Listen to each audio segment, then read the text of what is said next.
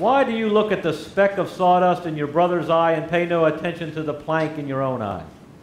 How can you say to your brother, let me take the speck out of your own eye, when all the time there is a plank in your own eye? You hypocrite. First take the plank out of your own eye, and then you will see clearly to remove the speck from your brother's eye. May God add his blessing to the harsh reading that Matthew wrote here today. Amen.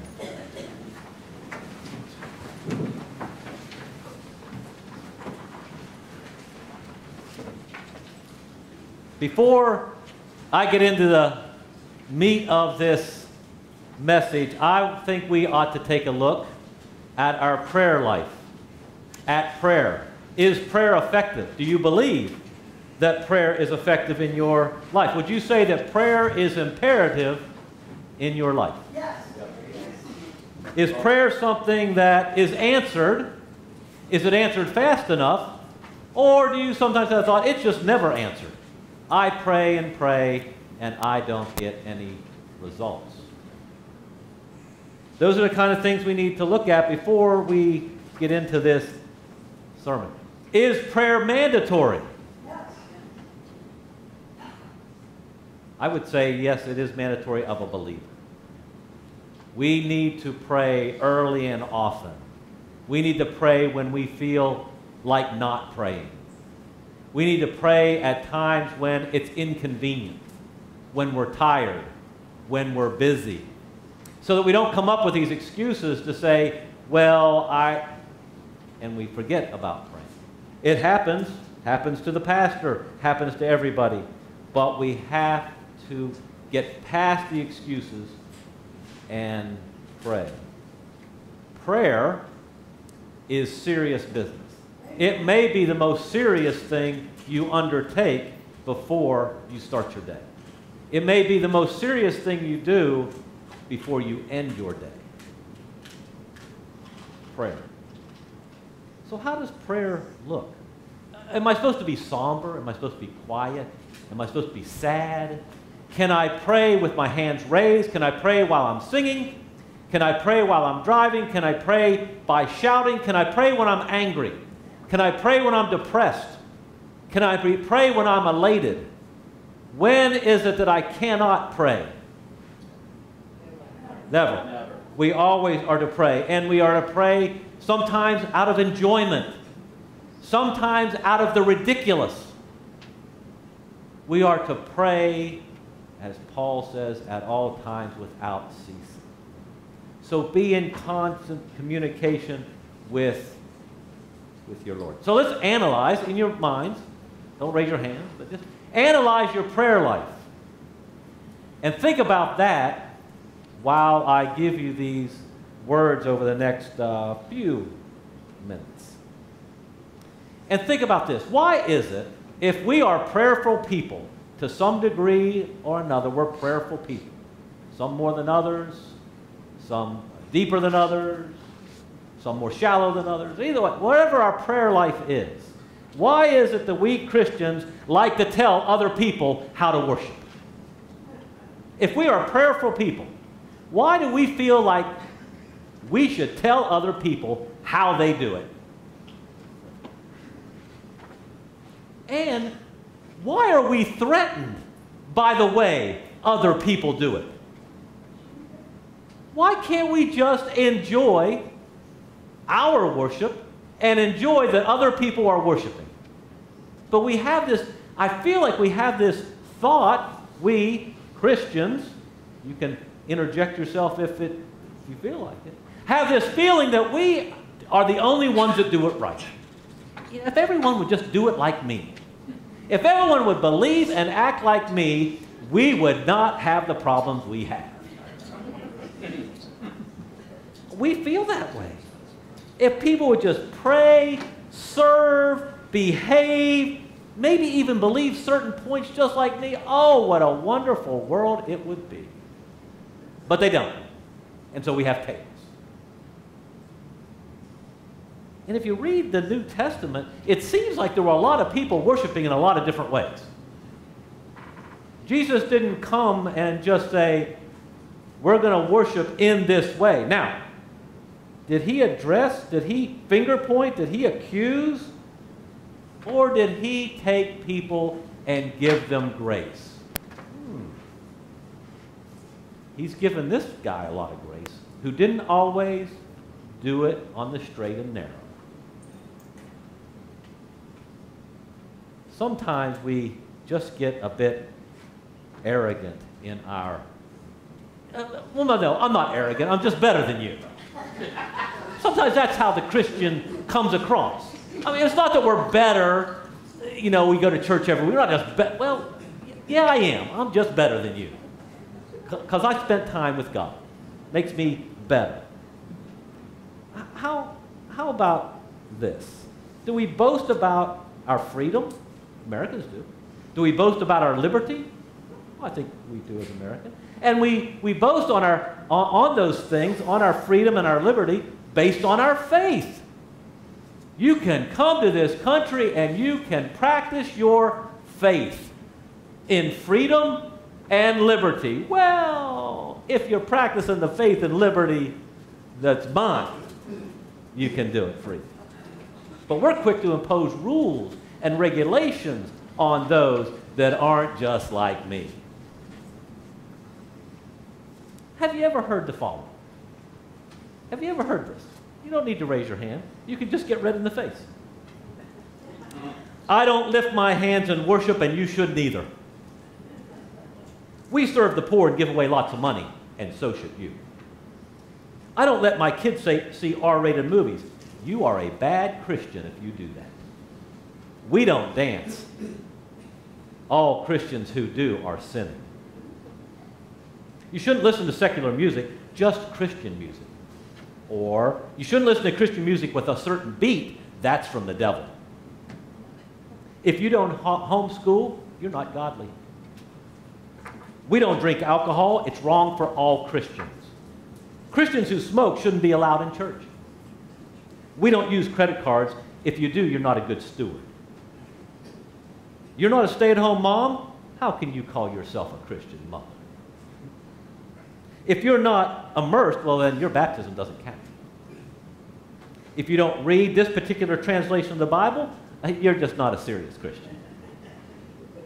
We don't ordain women to ministry, and we don't fellowship with people who do. If you're not a five-point Calvinist, you're not a very sophisticated Christian. If you believe in the gift of tongues, you're a liberal. If you believe in any form of evolution, you're probably not a Christian. Christians who don't believe in the young earth theory of creation are worshiping gods of science. Now, you all would probably say you're young earth theorists because that's the one that believes in Genesis and that the creation took place somewhere between 6,000 and 10,000 years ago. Christian musicians who cross over and do rock, pop, or country music have sold out to consumerism and have abandoned their faith. Ever heard any of those things?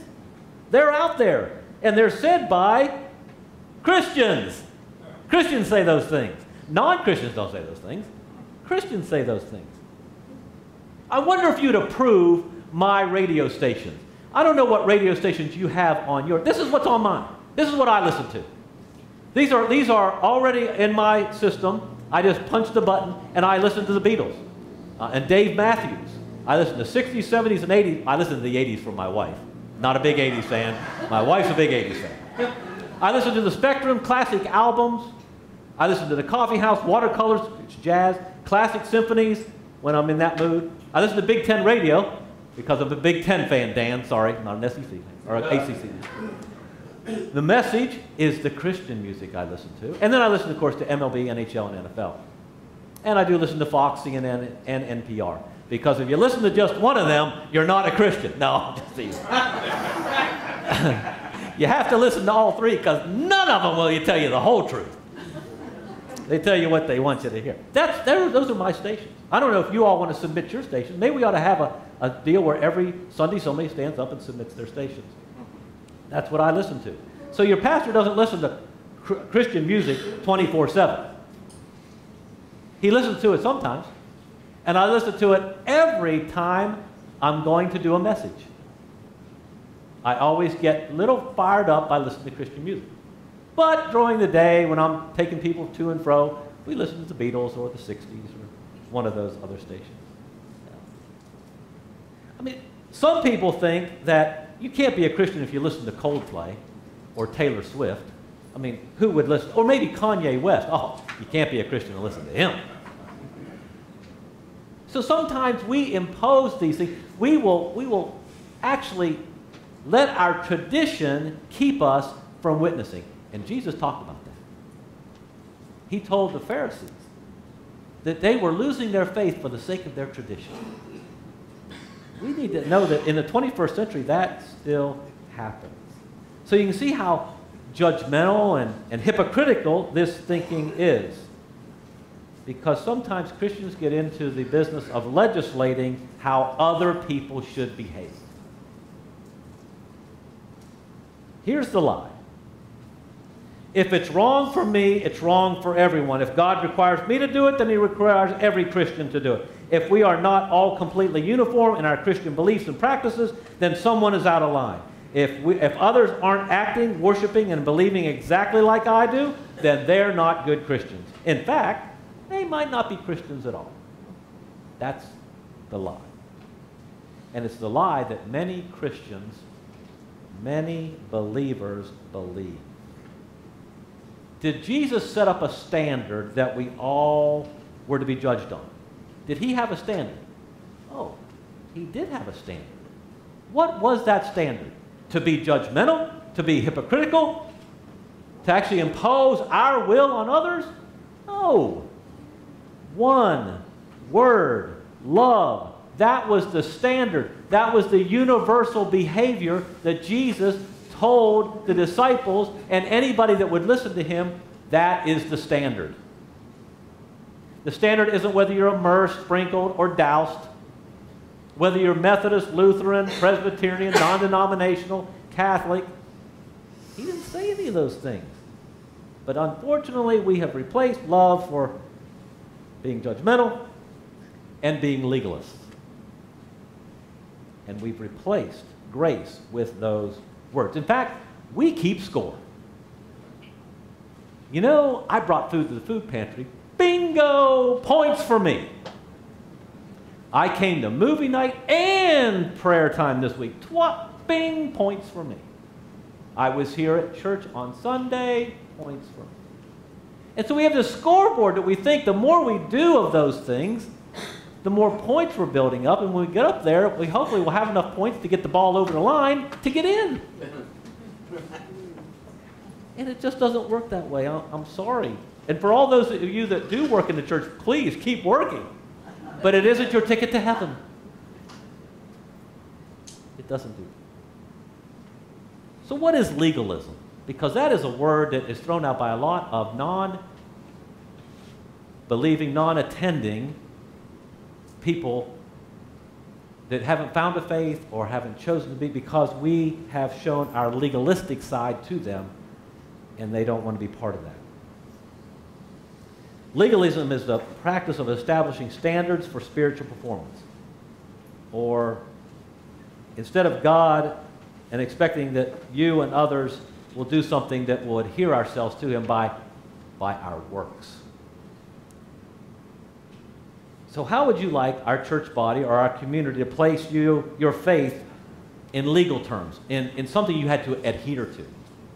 Is that the faith you want to be part of? Do we do that here at Sylvan Abbey? Do we have certain things you have to do here to be accepted, to be a Christian, to be a believer? If we do, if we hold each other accountable to legalistic things, then we're talking about works-oriented spirituality. Can you get into heaven by your work? For those of you that didn't answer, the answer is no. Paul tells us about that. Your works will not get you into heaven. What gets you into heaven? Faith through grace. God graces us. He actually woos us to be faithful to Him. And as we are faithful through His grace, because we are sinners, we get an opportunity for heaven, not from our works. So it puts the responsibility for gauging someone's spiritual maturity if we are legalists on other people. Well, I think you're going to get into heaven because you're working hard in the church. You're doing a lot of things for God. He's going to really like that. God is the one that actually makes that decision, not each of us as individuals. A legalist is someone who really majors in rule keeping. If you keep the rules. Remember the Pharisees, legalists. They knew all the rules. They knew exactly. Why didn't the disciples wash their hands before eating? They broke a rule. They're not going to make it into heaven not washing their hands. See, it reduces God to rules and regulations, to adhering to laws, and that's not what it's supposed to be. Many of us like rules because it's easy, it's convenient. I can see it in black and white. Let me adhere to these rules. Show me the rules. I'll play the game. People who love lists are usually legalists because you want to know exactly what you have to do and do it. A plus B equals C. But that kind of living sucks the life out of faith. If we are legalists, we will suck the life right out of our faith because there's no love in rule keeping.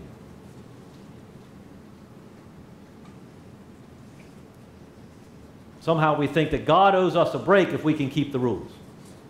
God will look well upon me if I can keep the rules. Show me the rules, I will follow the rules. So let's see if we recognize these examples. Legalists have trouble celebrating other Christians' successes. And if you have trouble celebrating other people's successes, it's hard to watch somebody prosper because nobody can be trying harder than me. Why wasn't I rewarded? Why were they rewarded? I deserved it. Because no one deserves God's favor more than me. I'm trying so hard. That's a legalist view. They're envious, and they can even be hateful towards others. How about they feel the need to defend themselves? Good legalists don't understand grace, so they feel like they always have to defend themselves. When they fail, they don't want to own up to it, they don't want to confess to it, they make excuses, they defend themselves because they don't want to admit that these best efforts that they're doing just aren't working. They feel entitled. Legalists believe God owes them a blessing. I mean, after all, I'm following his rules, he owes me. Keep the rules, do hard work, that merits special treatment from God. After all, he's lucky I'm on his team.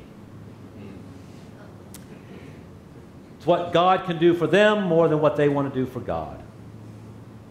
Legalists don't understand that our faith is deeply rooted in love. So a legalist, it's not a relationship like father-son or father-daughter. It's more about employer-employee. It's more about commander and soldier. Those are legalists. The goal is for them, for God to present things to them, not for them to be in the presence of God. And it's hard for them to extend grace to others. If you go by the rules, they're standard, and so when someone breaks the rules, it's hard for them to extend grace, because why would somebody break the rules? You're just not trying hard enough.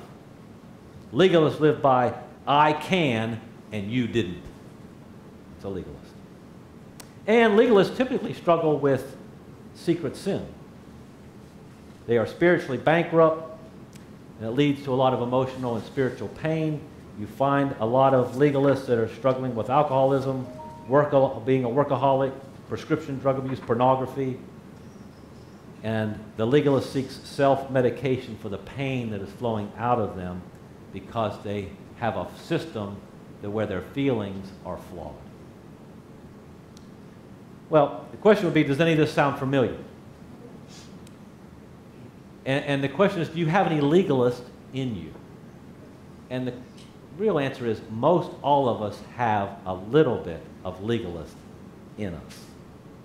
But the good news is, Jesus calls us, right? Remember, all those that are weary and are heavy burdened by our part of legalism that maybe we heard ourselves described as, that part of legalism, Jesus is there to give us rest.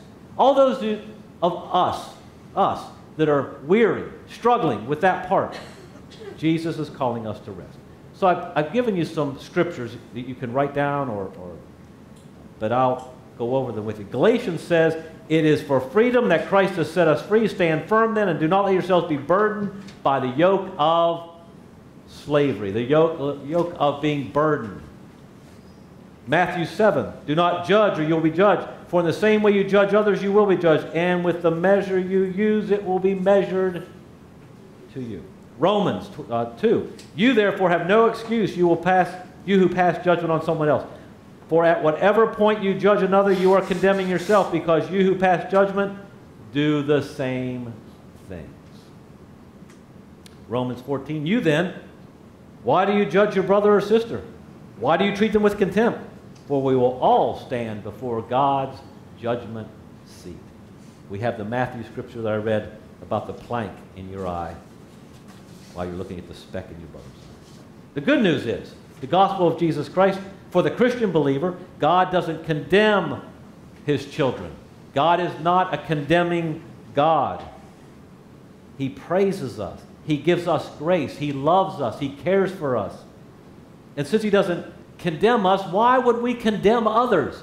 Why would we condemn others who don't practice the way we do? Why would we condemn others who raise their hands when we don't think we should? Why do we condemn others that don't dance when we want to dance? But we have this condemning thought process. We should give Christians permission to be different. I am not, you are not the only Christ follower in the world. And you're not the most committed, neither am I. There are more committed Christians than me.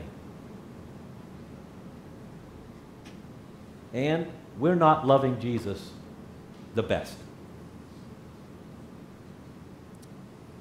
If you think you are the best Christian and you are loving Jesus the best, then your world is really, really small.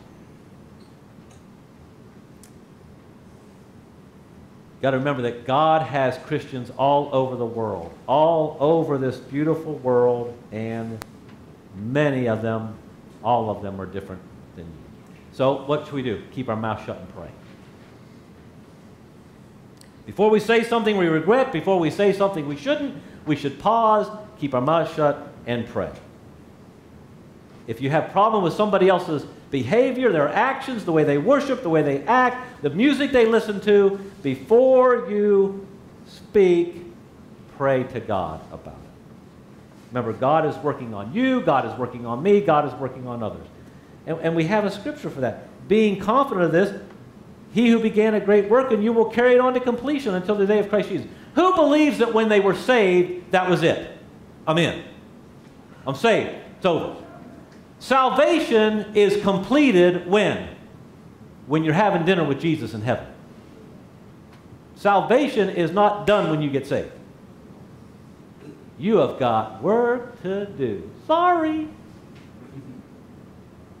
Work to do. Practice confession. Go to God. Whenever it is you go to Him, morning, noon, or night, confess those things that you did. Confess those times you were a legalist. Confess, be honest, be brutally honest. Those things that are planks in your eye, maybe the specks in your eye. Ask God to remove those. Getting rid of it will keep you from getting on somebody else's case. Keep your mouth shut and pray. Oh, did I say that already? Don't slander, gossip, or talk about other believers. Don't talk about them, pray for them. Don't talk about our brothers and sisters in faith because they don't do it like we do. Pray for them. And pray that they're praying for you. And know the difference in the gospel according to Jesus Christ and the gospel according to insert your name. There's a gospel according to Chuck Smith. I laid it on my kids daily. It's not a very good gospel. It's not a very true gospel enough times. The gospel of Jesus Christ is the only gospel. It's the only true gospel. And it's the only gospel we ought to be witnessing on. If you're witnessing on the gospel according to insert your name, stop. Your gospel's not good. The gospel according to Jesus Christ is the only one.